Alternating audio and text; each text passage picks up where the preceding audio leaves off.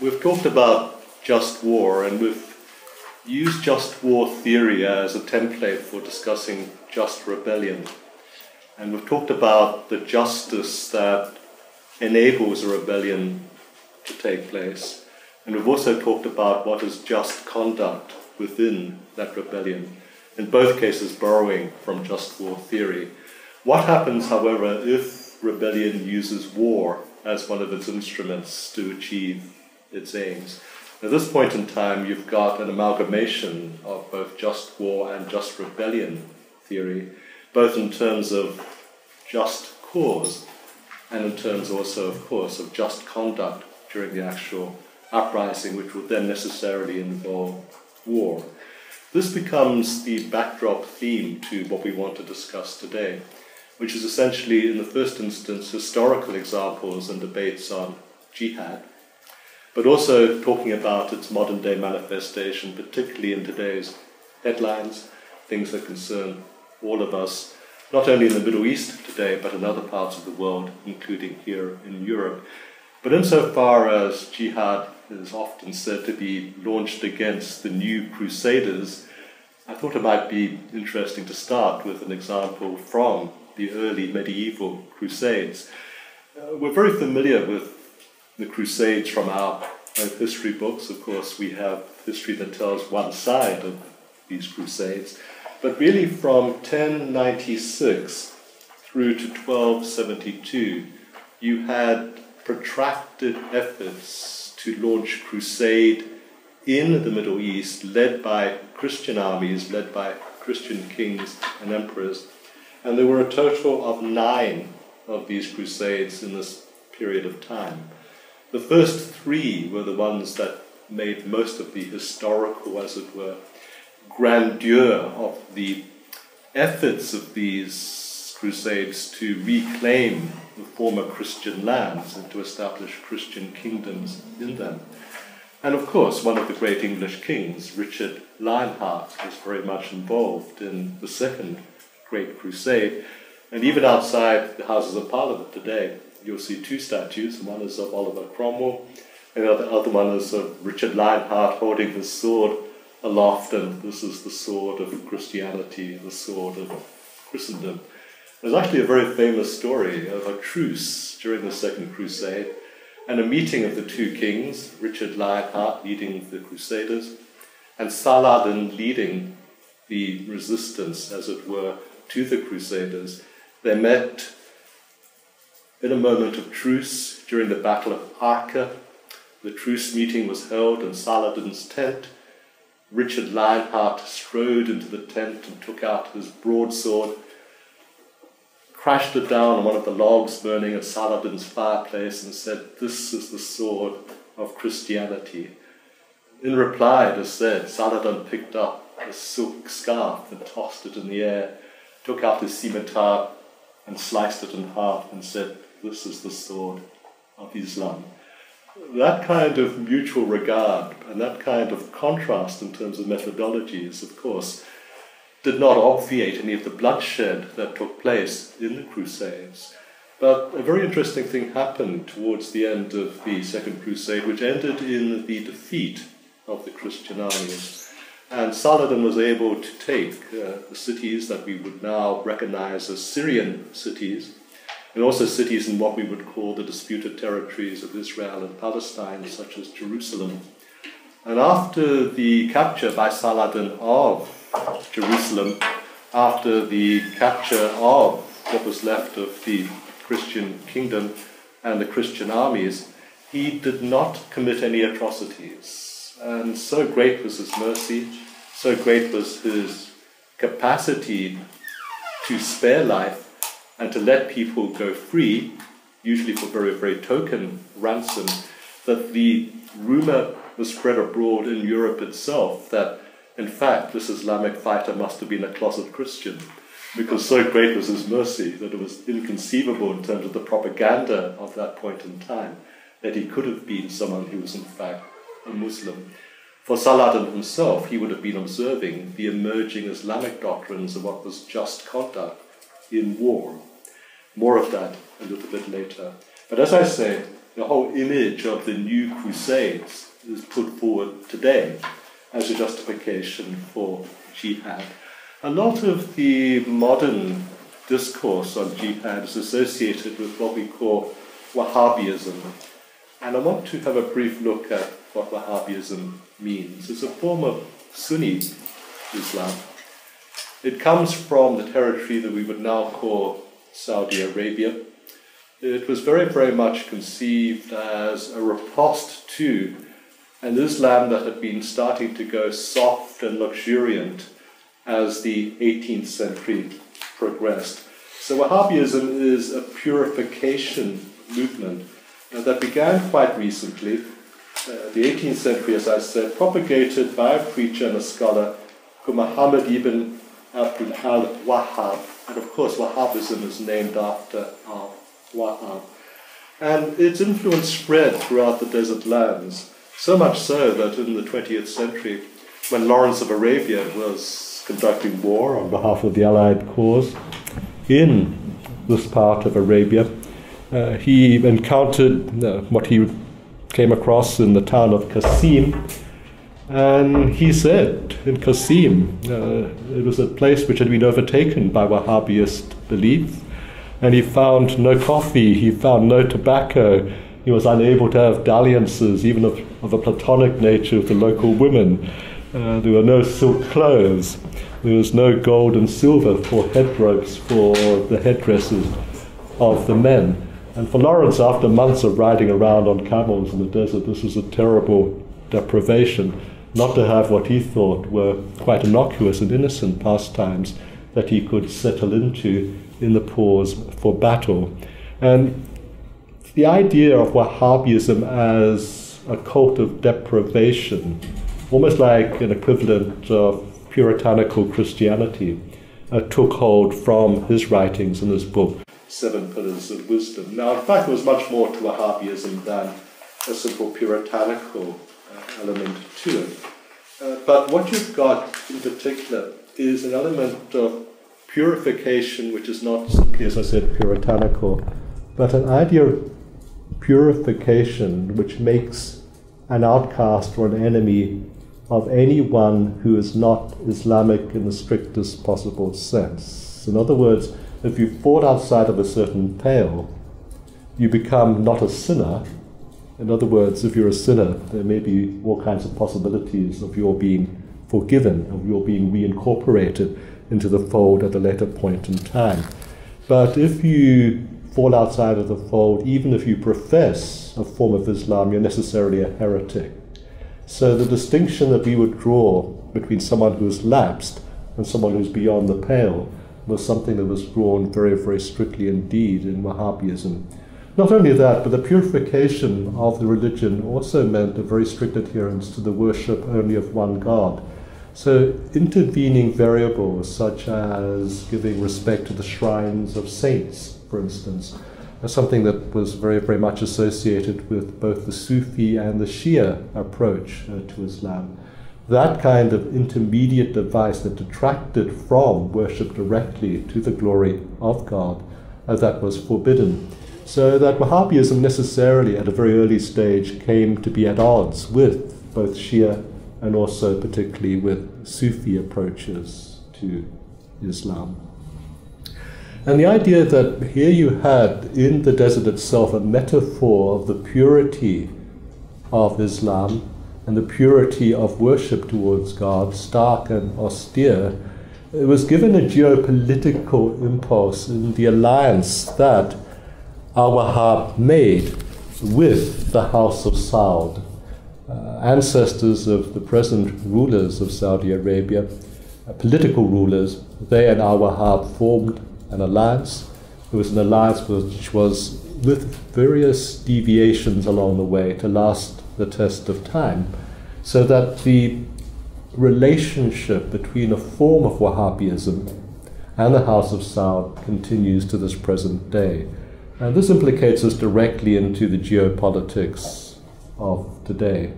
It's not necessarily the same Wahhabism, because obviously the House of Saud, particularly the royal family, is not given to living a particularly Spartan life. But some of the strictures that you see in terms of the laws of Saudi Arabia, the very, very strict observance of certain parameters, the role of women being a subservient one being a case in point, the impossibility underneath Saudi law to leave Islam as your religion. In other words, you cannot become an apostate, you cannot legally leave the religion of Islam if you were born Islamic. That is regarded as blasphemous and is actually a capital crime. As we speak, there are people who are charged with capital offense of being apostate, of leaving Islam, and that is very much resonant of the original Wahhabism that puts you beyond the pale. If you desert, you are not simply a sinner, you are apostate, you are heretical, and that is a crime that is punishable by death. But the very, very great links and almost tenacious integration between the religion and the state became something which was cemented by an incident in Mecca itself in quite recent history. But before I describe that particular incident, I should say that what you had was not just Wahhabism as the only representative of a purified Islam. Wahhabism probably is best regarded as a peculiarly Saudi variant of what we call Salafism, which is very, very much to do with purification. It is something which you might say was closely associated, for instance, with the advent of the Muslim Brotherhood in Egypt, for instance, and that began in 1928. So again, a 20th century manifestation, but very, very much taking on board certain tendencies that were demarcated by the Egyptian environment, opposition to the particular ruling class and the ruling elite in Egypt at that point in time. And of course, the Brotherhood has retained its role as an oppositional device in Egyptian politics, with a brief period in recent times and was able to form an unsuccessful government before it was outlawed and purged yet again. But the idea that there could be a purity within a state structure that all the same sought to modernize is something which differentiates to a very large extent Salafism that is not Wahhabi. In other words, the idea of integrating with a modern context, of trying to practice the religion within a modern context, even if a very purified form of the religion. In Saudi Arabia, of course, the great contradiction is how to transact a religion which is to do with purification in a state which simultaneously wishes to have the trappings of modernity, but at the same time wishes to have the administration of antiquity. And that gives rise to all kinds of difficulties. When it was seen that the House of Saud and the state of Saudi Arabia was moving far too much towards a lack of purity in its habits and its association with outside forces, then there was rebellion within Saudi Arabia itself. And I'm thinking here particularly of a moment in time when there was in Mecca what we might today call an atrocity, and that was in 1979 when a group of militants seized the Grand Mosque. It was at precisely the time of pilgrimage. It was at precisely that point in time when everyone thought that of all the places in the Islamic world that would be safe, it would be the Grand Mosque in Mecca itself. So the militants struck at that point in time, declaring that a new Mahdi was going to come to power, that it was to cleanse Saudi Arabia from the decadence of the House of Saud, that the Mahdi would return all of Islam, not just Islam as practiced in Saudi Arabia, to a purity not only at the time of al-Wahhab, but a purity that was resonant of the time of Muhammad himself. Now, the Mahdi, I should hasten to add, is not actually a Quranic figure. It's a post-Quranic figure. It's probably a title that is first referred to in the late Hadith. It's not something which is originating from Muhammad's time itself, but it is very, very much to do with a restoration to Mohammedan era. The Mahdi is someone who is yet to come. In some respects, you could say he has messianic qualities, a counterpart of the Christian Messiah.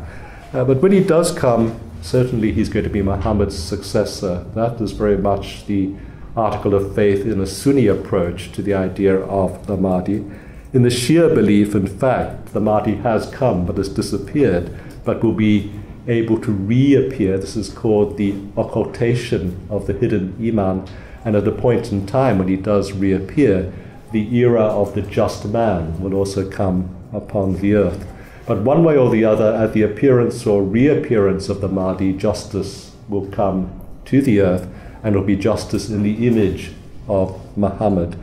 This has not prevented all kinds of would-be or want-to-be Mahdis declaring themselves to be exactly this figure. The British had an experience with a Mahdi who overcame British colonial forces in Sudan. General Gordon fell at the Battle of Khartoum at the hands of the Mahdi himself. And what we have now in the so-called Islamic State is simply the latest in a long line of people who are declaring themselves to be this much prophesied figure to come to cleanse the earth of wickedness. But in 1979, at the battle for the Grand Mosque in Mecca, what you had was the representation of a rebellion on behalf of the new Mahdi, who was going to accomplish this cleansing and purification in Saudi Arabia itself. And bloody battles took place, and the Saudi forces were able to make no headway whatsoever against the rebels, who entrenched themselves not only in the buildings but the underground chambers in the mosque precinct. So it took some weeks before this standoff was able to be brought to a military conclusion. Even now, accounts differ as to exactly who accomplished the overcoming of these Mahdiist rebels. We have accounts in which the CIA did the actual overcoming of the rebels. You have other accounts where the French Foreign Legion was brought in, and they tried to gas the rebels out of the tunnel complexes in the mosque precinct. You have other accounts in which Pakistani commandos actually did the final deeds. Not all of the rebels, whoever overcame them, were killed. Many of them, several hundred of them, were publicly executed, very much as a warning to others after the event, after they were overcome by whichever force was able to do that. But what it meant was that apart from the public spectacle of beheading the surviving rebels, the House of Saud decided, according to many commentators, although this is never ever publicly admitted, that it had better come to a deal with its Wahhabist religious counterpart within the kingdom.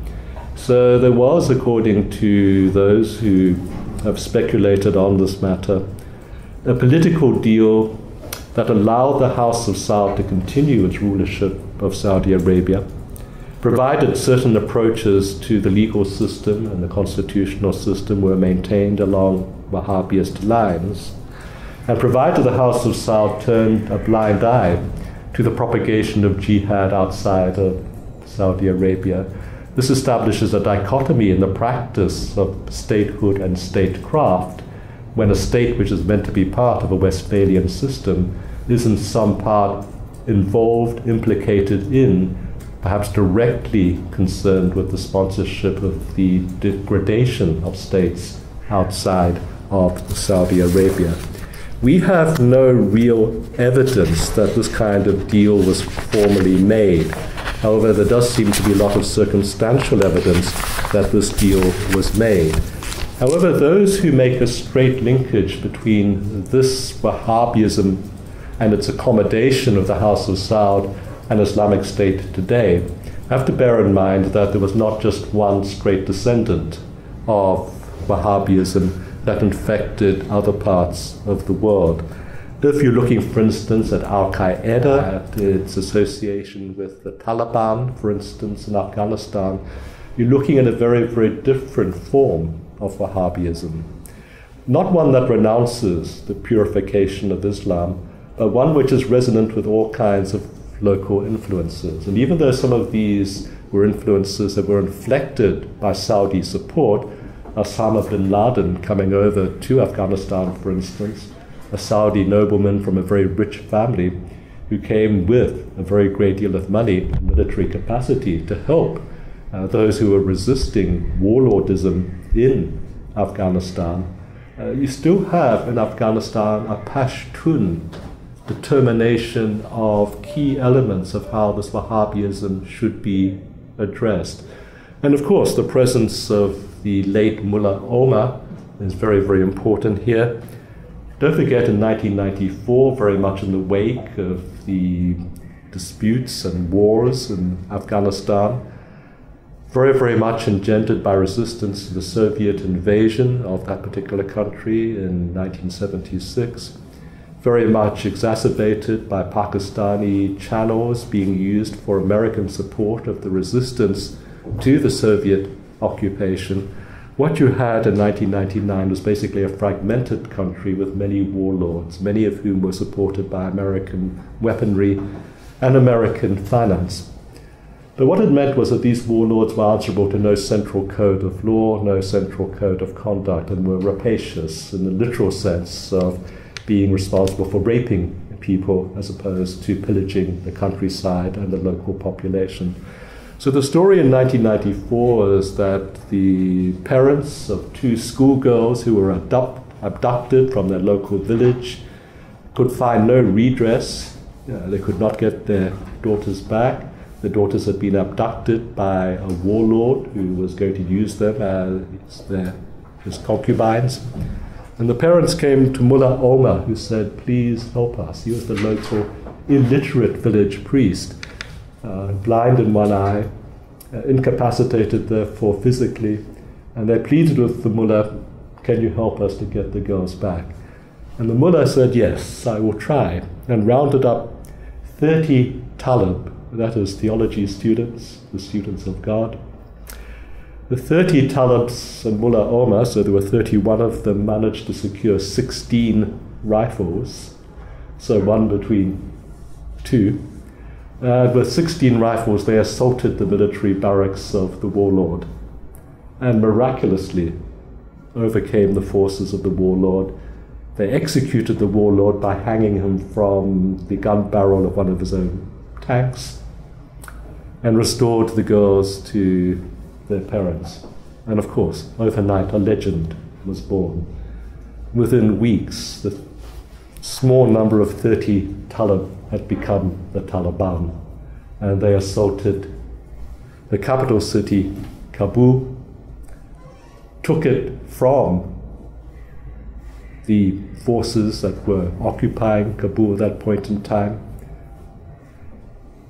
restored a form of Islam to Afghanistan, which was peculiar, however, to the south, to Pashtun territory. Those who were not part of the south melted away into their northern strongholds. Many of them were Shia. So you had, as it were, the construction of almost an archetypical division within Afghanistan, with the south being led by a Pashtun-inflected Wahhabism, enunciated and articulated by the Taliban, with help from Osama bin Laden, who then made, of course, the mistake of attacking the United States. And then, of course, the wrath of the West fell upon Afghanistan. If it was left at that, it may be well and good, and you might have had a contained phenomenon. Taking the fight into Iraq was, of course, as many of us would now tend to agree, very much a step too far. But the meltdown in Iraq is what concerns us now, because this is now an area that's associated with the depredations of ISIS. It's spread over into Syria, very, very much in terms of the geopolitical construction of the region. It is now a zone of complete conflict. but a zone of conflict which should not be dichotomized as simply one between Western civilization and Islamic State, representing a form of militant Wahhabism. Al-Qaeda factions are still active in Syria. The Al-Nusra Front, for instance, is formally affiliated to what's left of Al-Qaeda, and they're fighting Islamic State when they're not busily fighting the Soviets. Well, the Russians, that is, using Western weaponry. In other words, despite this binary elements that come across in Western newspapers, you've actually got all kinds of cross-cutting currents. An Al-Qaeda affiliate, armed and encouraged by Western powers, part of the 70,000 strong army that Mr. Cameron is going to depend upon on the ground, fighting another Wahhabist organization, Islamic State, but doing so for very, very different reasons, and that is for a sake of ownership of Assyria as opposed to ownership of a new caliphate underneath a new Mahdi. So the complication of all of this is profound. What is even more profound is, in fact, the extent to which the Islamic State might seek to reach. Don't forget that the early title of the Islamic State, ISIS, the Islamic State in Iraq and Syria, was not in fact demarcated as Syria in the first instance. Originally it was meant to stand for the Islamic State in Iraq and Ash-Sham. And Ash-Sham is a historical term for all that part of the Middle East between Anatolia, that is the middle of Turkey, right through across Syria, Iraq, Lebanon, Palestine, Israel, and reaching into the upper reaches of Egypt or into the Sinai. If that is in fact the vision of the eventual extent of the caliphate, then that is an awful lot of territory.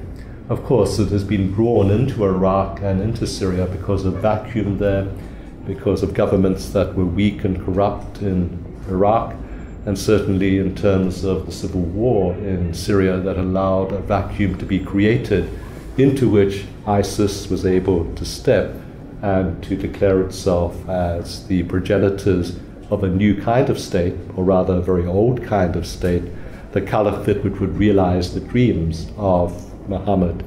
Complicating all of this, of course, in Iraq is that you have a government in Iraq which, no matter how incompetent or corrupt, is Shia. Thus the Iranians are drawn in on the side of the Shia in the government of Iraq. When you look at the situation in Syria, although the majority of the population in Syria is Sunni, the Alawite faction from which President Assad draws his support and of which he is a member, something like between 12 and 15% of the population, that is Shia.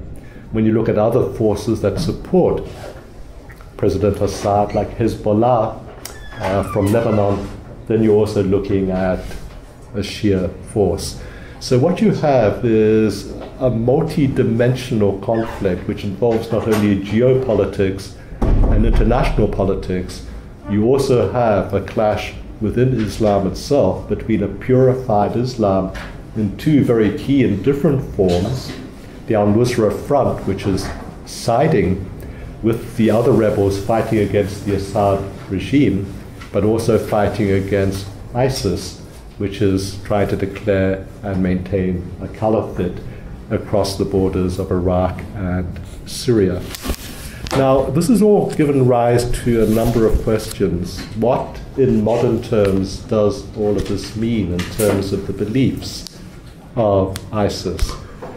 And of course, the characterization of ISIS as somehow mindless, as somehow thoughtless, as somehow fundamentalist has relieved us of the burden of trying to decipher whether or not something deeper might be at stake here. You also have the great contradiction, of course, that here you have an organization, a movement that seeks to restore a moment of purity to Islam, a moment of purity along the lines of Muhammad himself and this particular time, that looks to a Mahdi that regards himself as restoring a period of rule and the conduct of rule, the ethos of rule, and the purity of rule from the times of Muhammad, but at the same time using all kinds of modern devices. You're looking at latest generation electronic capacity, for instance, latest generation social media commands, and not just the use of electronic means, but also very sophisticated usages of them for propaganda and recruitment purposes. Access to electronic banking of the most sophisticated sort, access to weaponry of the very latest generation, access to transportation of the very, very latest sort. The number of Toyotas and Nissans that have been armored, that have got reinforced trays, and they're carrying identical Browning machine guns, does suggest that there is somewhere along the line an originator in terms of the financing and the procurement of equipment for this insurrection, among others.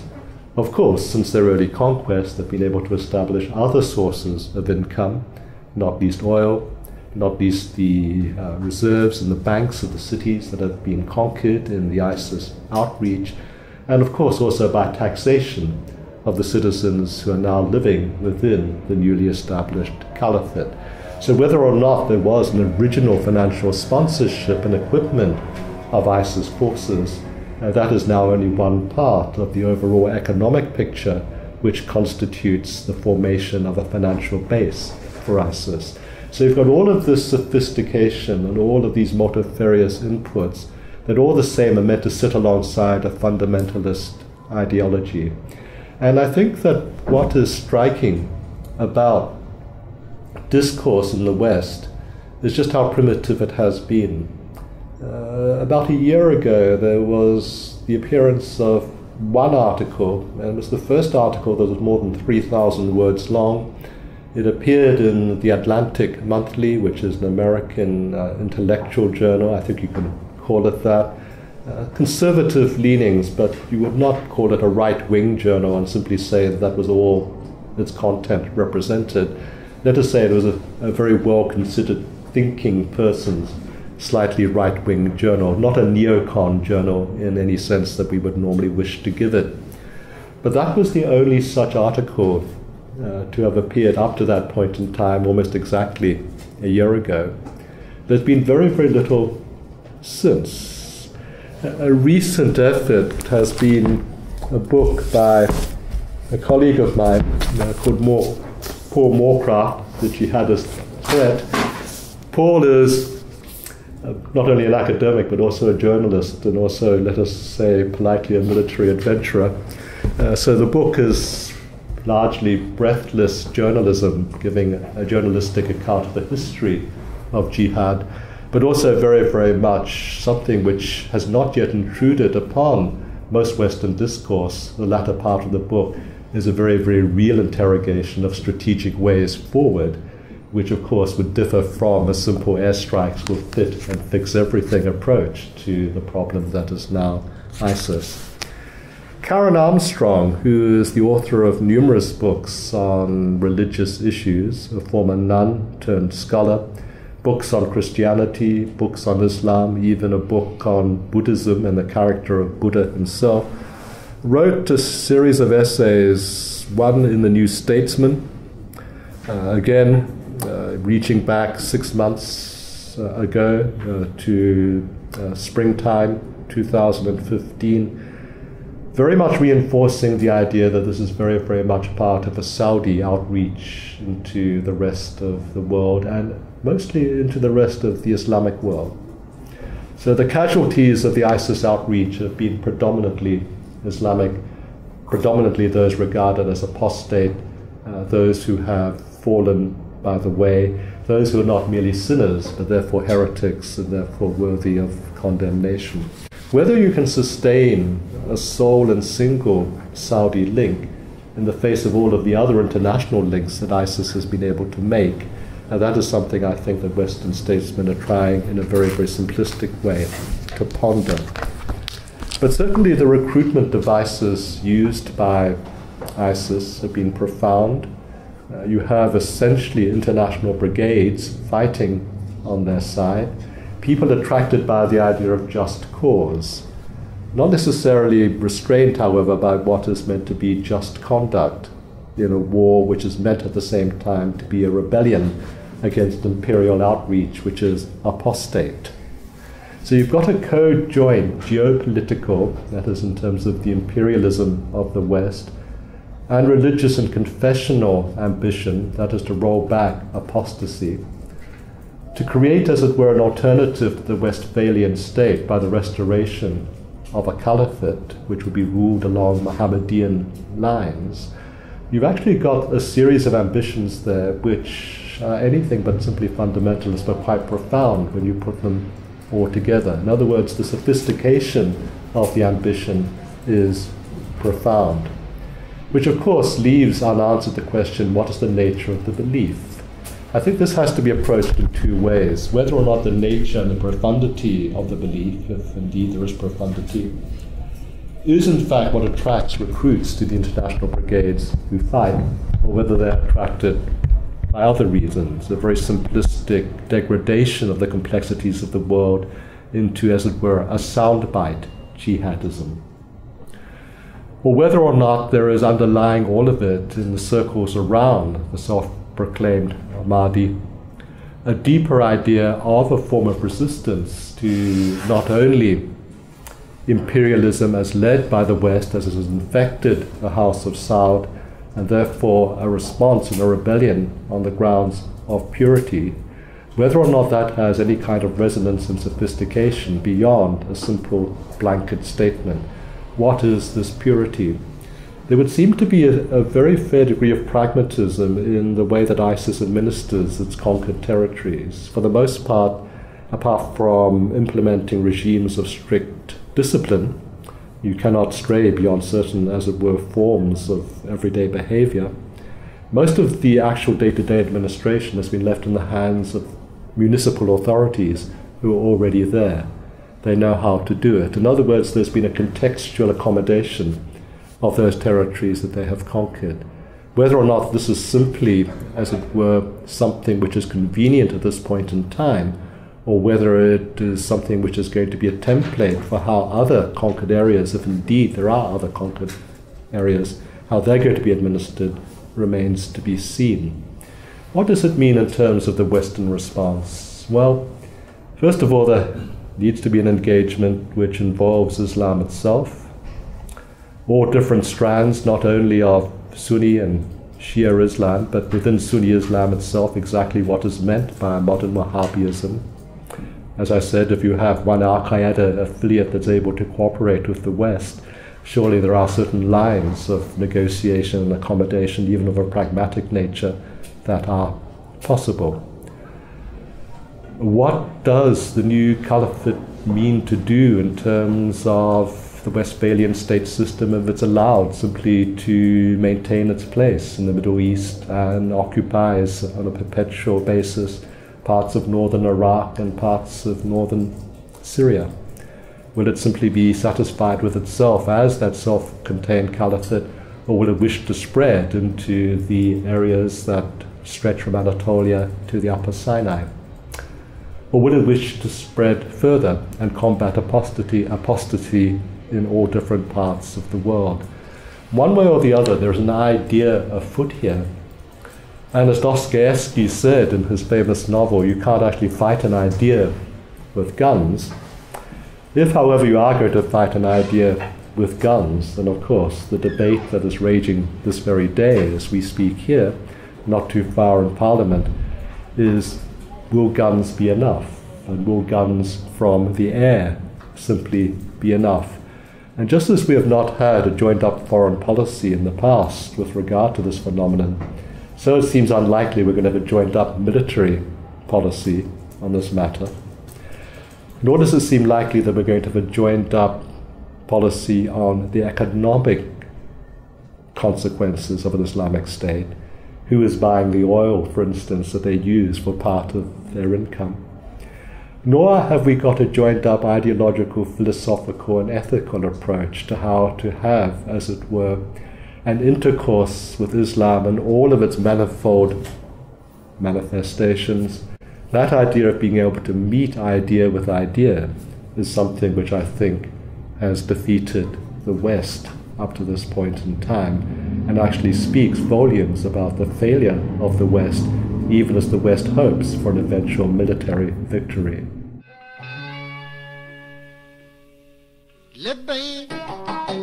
قلبي لبيك لا نقلا سقيت